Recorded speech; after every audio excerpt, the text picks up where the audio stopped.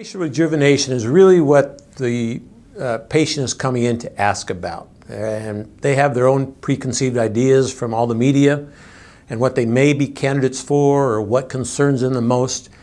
And my job during the consulting process is to help figure that out and lay out what's best suits them between surgery and between office procedures.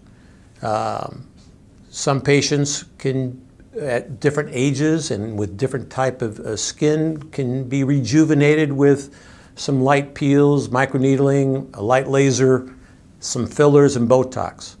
Other people, as we get older, have more sags and bags, and we want to add to that armamentarium some surgery, reduce these sags and bags. That's essentially the total story about facial rejuvenation in a nutshell.